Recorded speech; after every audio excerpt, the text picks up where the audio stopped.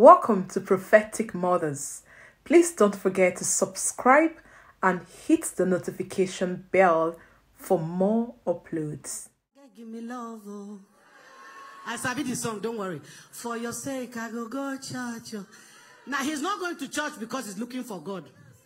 And if Olaka is not in church that day, he go find Jane. So is that a craving, an obsession, or an addiction? What's that?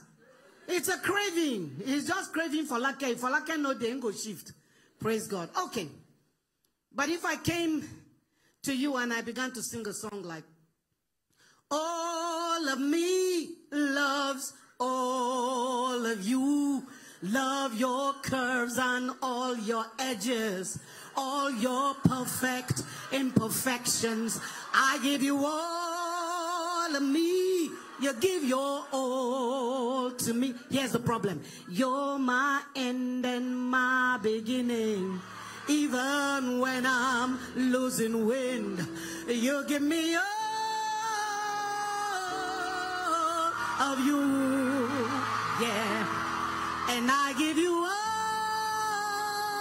all of me. What's that?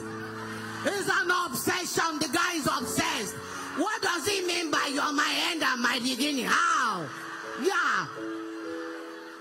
All right. If I came to your face and I began to sing, Kaya now, I got to have Kaya man. Need to have Kaya now, for the rain is falling. Oh, Kaya now, me got to have Kaya man. I got to have Kaya now, yeah, for the rain is far. What's that? It's addiction. What is Kaya? It's ganja. It's marijuana. I and I.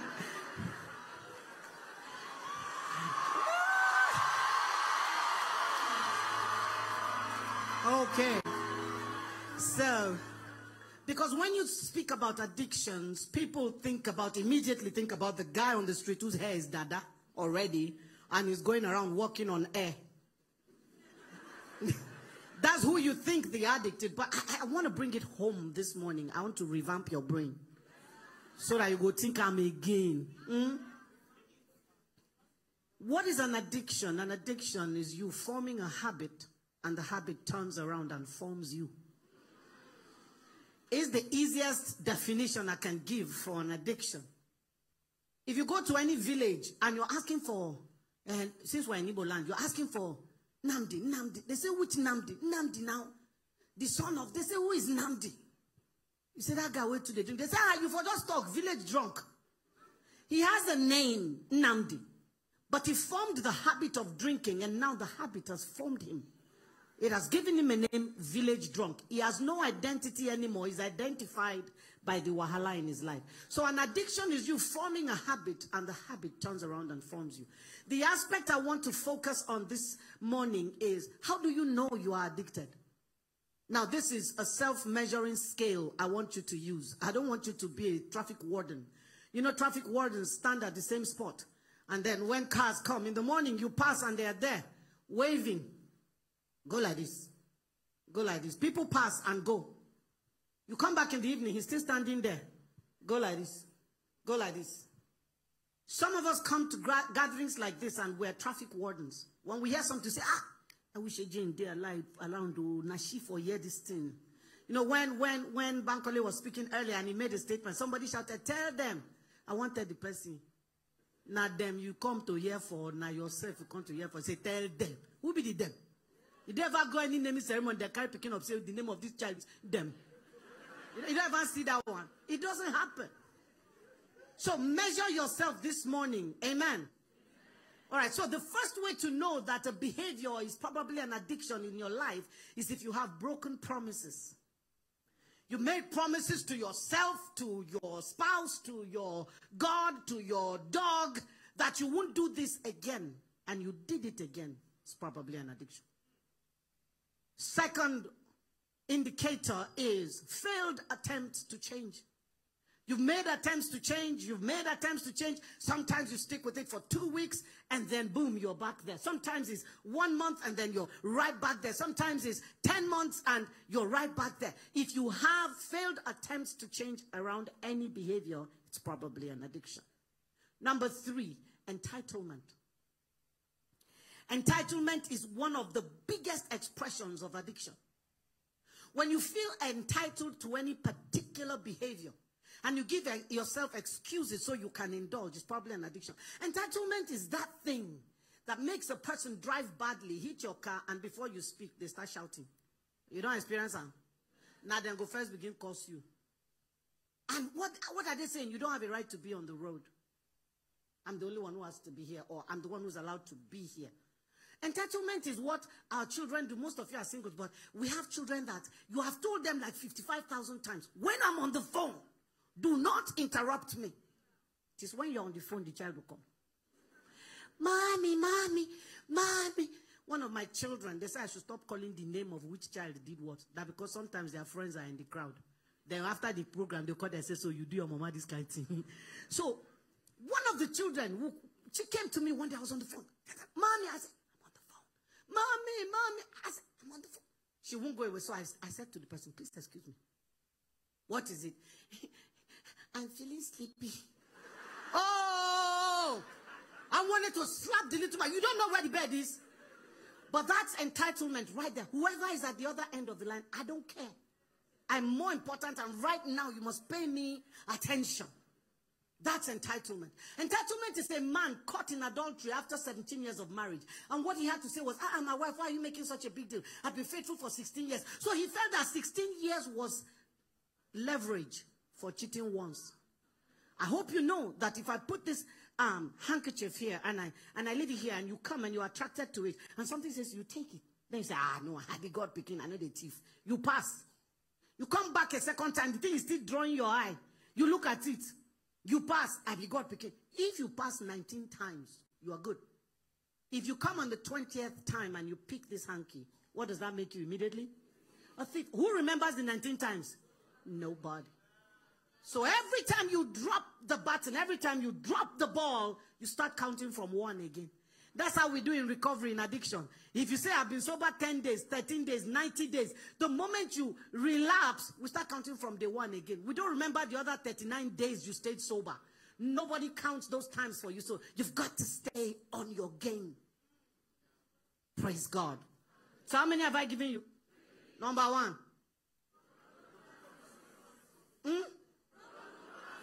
2. 3. Number 4, negative consequences.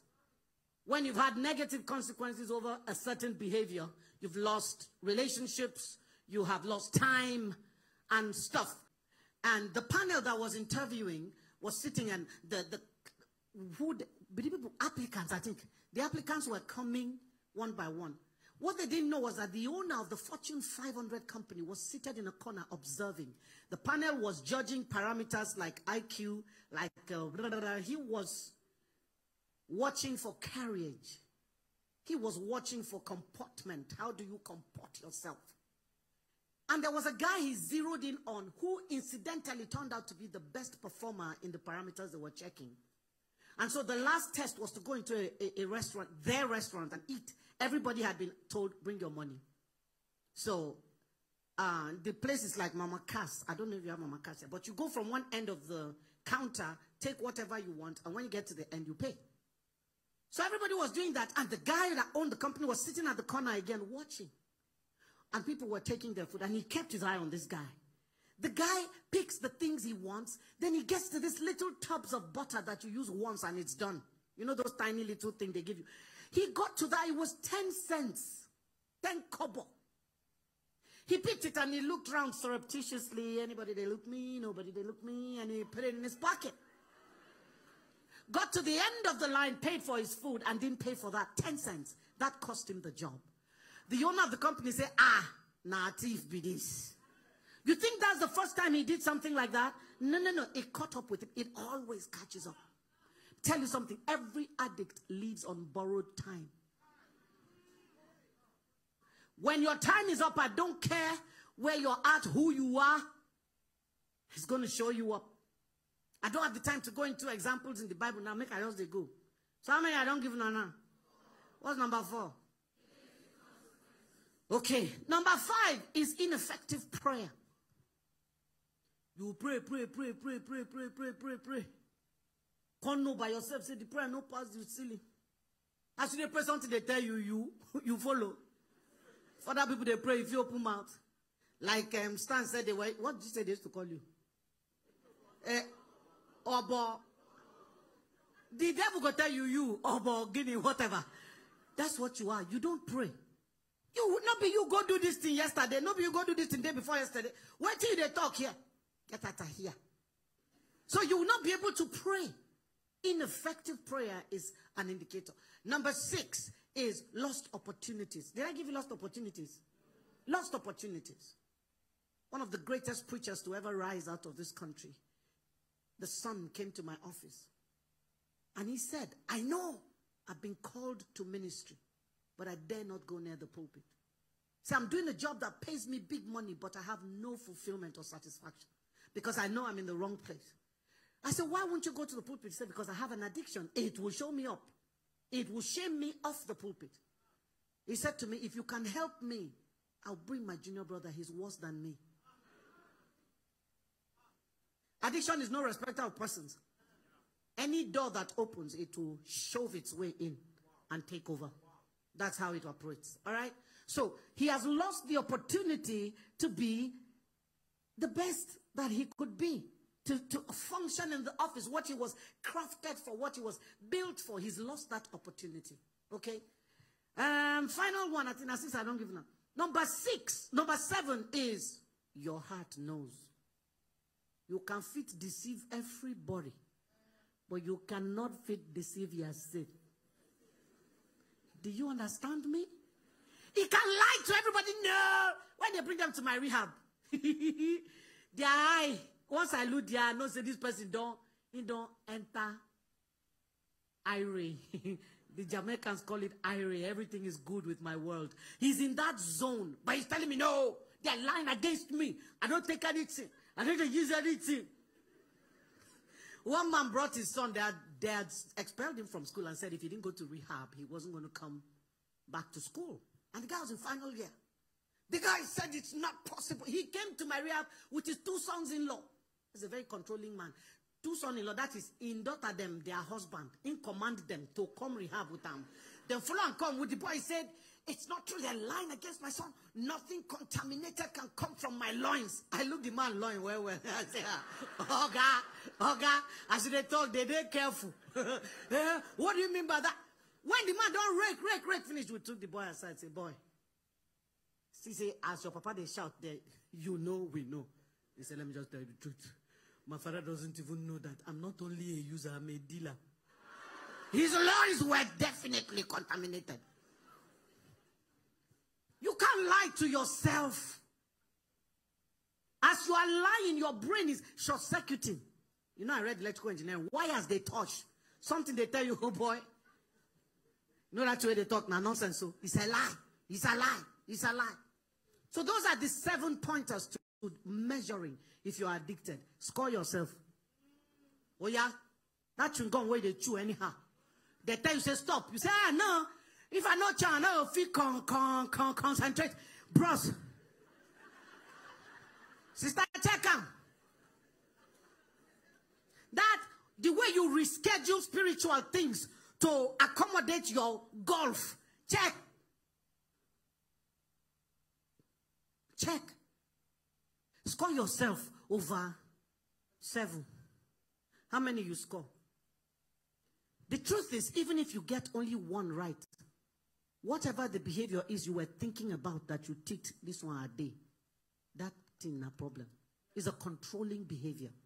And those things will stand in the way of your being your best self. Can I tell you what I struggled with for many years? Mine was anger. Or you didn't know anger is an addiction. Oh, what is an addiction? Every time you indulge, it releases the feel-good hormones into your brain, the reward centers of the brain. It is carried by adrenaline and dopamine. Dopamine is where we get the word dope from. Dope is what they call cocaine, heroin, crack. Those are dope substances. They dope your brain into a stupor. So every time you get angry and you rage and people back off, you enjoy the power it gives you. So it becomes an addiction. Anger is an addiction. All those people who say, that's what we do for our family if we vex, we scatter. Now when we just scatter finish, then we go normal. Hey, bros, it's an addiction running in your lineage. It's called iniquity. But that's the real meaning of iniquity. It's the bent towards a wrong behavior that runs in a lineage. That's the real meaning of iniquity. Do you understand that? So I want you to score yourself. Not only for a year, because she no agree you agree say you score 7/7. When you reach out, tell yourself, now 7 I score. Ma, check myself. You know that thing you do that you call, oh, I just love to work. It's called work addiction. There's a thin line between hard work and work addiction. Check it. You say you're going on holiday like Stan's and then you take your laptop with you. You go on the beach with your children. Children are running in the water. You are on the recliner, pressing laptop. But you're supposed to be on holiday. That's a work addict. So my own was anger.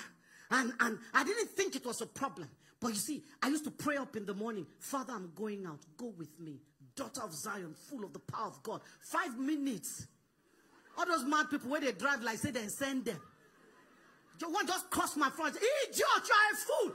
Then I'll remember, Reverend Christy. My sanctification, I lost it 5 minutes after leaving my house. And we go there, they curse ourselves. One day, me and one man don't block ourselves like this. And they look out, daggers from my eyes. How dare you drive like that? Idiot, fool. Yeah. I was so angry that day. When I finished, I was heaving from the effort of abusing him. You know, when you are angry, it blinds you. You become an idiot. Because my brain was not functioning well that time. That's what addiction does to you. It suspends your limbic system.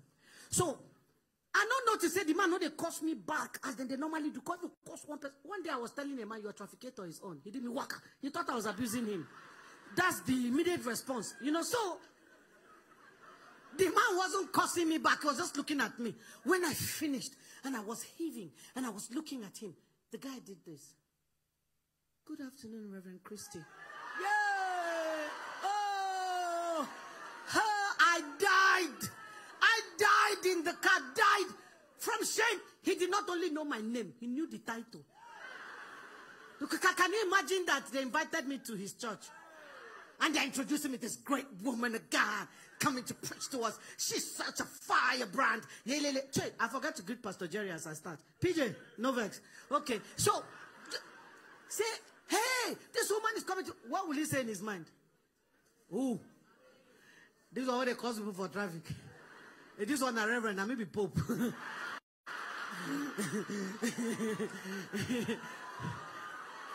Hello. I had to go to God and say to him, Lord, I must deal with this. No, enough. Make the change, transform. That's what revamp means.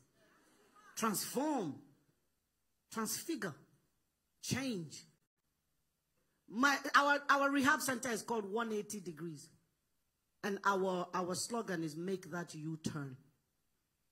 Come on for this direction where they go turn. Go back to when your head clear, where they see straight. No be the one where you smoke ganja, tell me say you are inspired. You will be inspired very well, and very soon you experience what they call law of diminishing. Prophetic Mothers, a mother that loves, prays, direct, and nurtures spiritual growth and development. The wings of fire.